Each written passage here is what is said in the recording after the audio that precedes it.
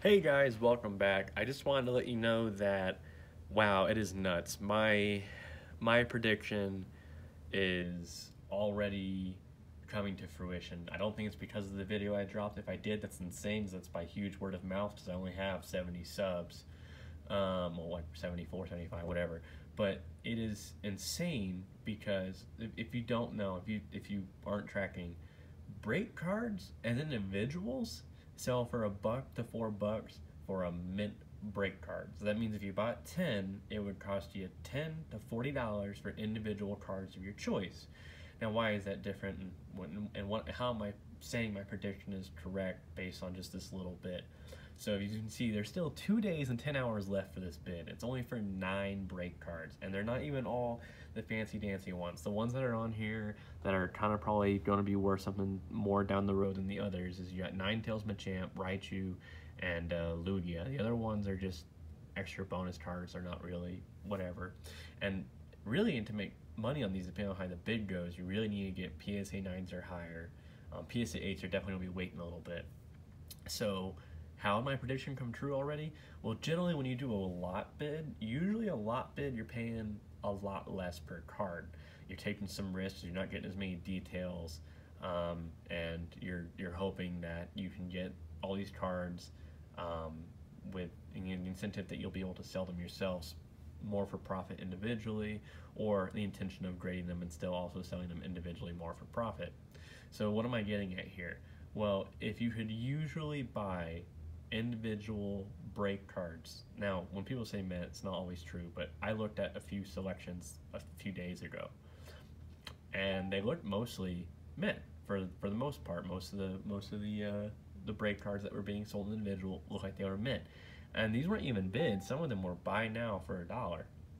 Most of them were bids though, and I was trying to do some lots. I just lost one lot. It was a decent deal.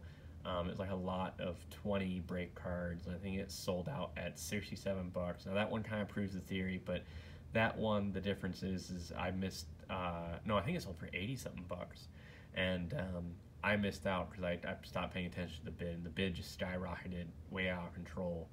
I was hoping to pay a little bit over $1 per card, which is what you really should expect for when you do lots. Not every lot should be $1 per card, but lots are supposed to generally be much cheaper. There's someone trying to sell some items quickly for a lower price, but in general, all the money at once versus selling the things individually slowly. So with the fact that there's still 2 days and 10 hours left for 9 cards, they're already above $4 per card. They're already at basically I think $4.50 per card, and there's still 2 days and 10 hours left. Which, if you don't know for eBay, that is a momentous amount of time. It means that this bid in eBay world, generally the last 10 seconds, especially if the item is hot, the bid jumps. So if these are already at $40, these 9 could possibly sell for probably 80 to $100, which there's still some money to be made if they are PSA 10s. It's going to take a little bit longer, but what this is proving in theory is that the price for individual cards, even if you buy them in lot, is already starting to double. So I'm not saying I'm a genius, I'm just saying so far I've had some decent predictions. I don't think it was because of my video. If it was, like, seriously, all you people who are getting word of mouth, sub to my video, and there's reasons why these cards specifically are going to pay out. And I've mentioned it in my other videos, I'm going to mention it again. People did not like these cards, and you're probably sitting there going, well, that makes no sense, why are they going to go up? Because people weren't collecting these things. People didn't like them. They didn't like that they're horizontal. I think that's awesome, but people didn't like that they're horizontal. They didn't like that they're not technically evolutions, because you play them on the same card. You play a Ninetales break on a Ninetales. You don't play it on a Vulpix. So some of the playability was down. They didn't like that. They're kind of hard to look at. I like looking at them. I think that they're a really cool way of doing the hollow foil and the cards in general. It's really funny. People say they're overdone, but in terms, they're about as overdone as the rainbow cards, and everyone loves the rainbow cards. They are going to skyrocket, and not just with this COVID pandemic raising prices. So for those who don't know, and I'm not the only one, there's several people now predicting this, when COVID ends, which people are predicting 2021, I think we're going to see the downfall of the Pokemon industry at 2022, as in year 2022, and not really downfall. There's going to be a drop, but I want to explain more thoroughly where we're going to see the drop. We're going to see the drop not in every last Pokemon item, and not just in every card. The drop will be in everything that was in the Wizards of the Coast era. And why will the drop be there? Not because simply COVID is over and people went back to work. That is the cause, like the causality of it, but what created the spike was simply the fact that people needed to find a second way to make income who weren't working. People have always been telling themselves as kids, when they had Pokemon cards, these will be worth something, I'm going to sell them. But they never get them into a big enough market. And so your neighborhood, you had a binder that's probably worth, probably 10 grand now, but if you can't get into the market, if you don't take the time to learn eBay or some sort of e-commerce to which you're open to the entire world, or at least US if you just keep your shipping to US, you're limited to your neighborhood and the people you know.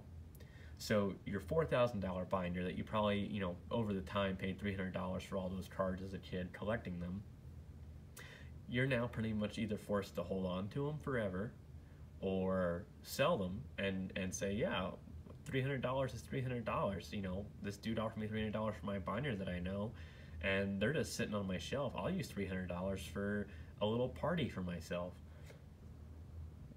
COVID forced people to learn how to use eBay.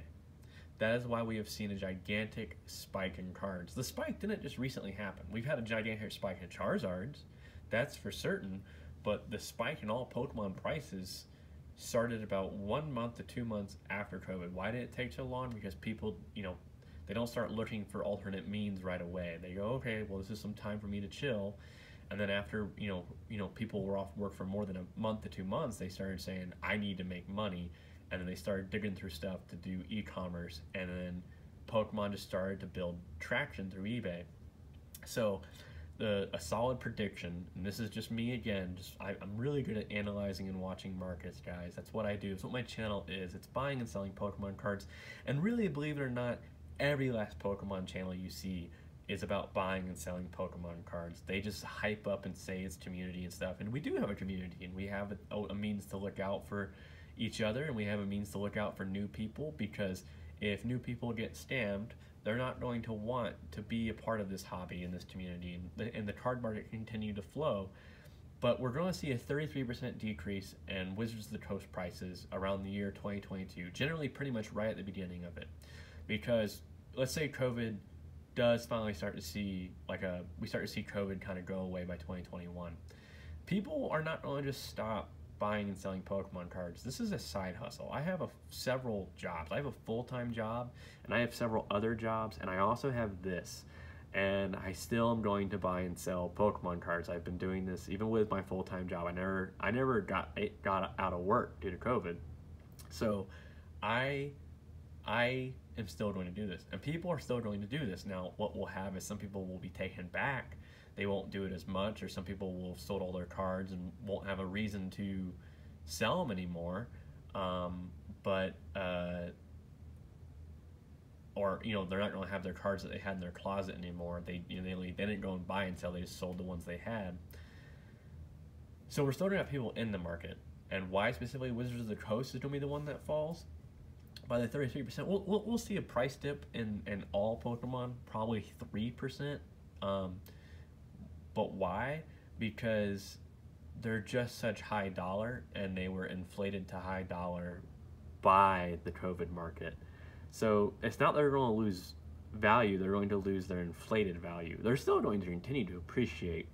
But I was talking to one of my buddies today who's trying to find his binder. It's really hilarious. I told a story before. He basically has a $20,000 binder he can't find, and he's going nuts over it. I hope he finds it. I really do, and I hope he lets us put it on the channel. I would love to have him on the channel. He lives pretty far away from me, but hopefully we can get some videos of his cards, or hopefully I'll pay for him to mail them to me, and we'll show him on the channel if his collection really is as big as he says. And he's not a liar, it probably is. But the other reason why the newer cards won't deflate as much is, one, they didn't inflate as much. We've just seen a giant inflation on the older cards due to who had to be put into the market.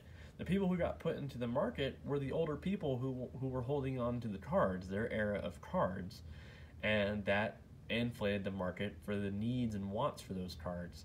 So the newer cards, they've been inflated because of all the other inflation through the other markets, but none of them have really jumped up. Recently, XY has jumped up. We can expect to see a 10% hit there around the year 2022, but that's going to be 10% based on the price at their highest when they get there. So the prices are still rising. We haven't had another skyrocket yet.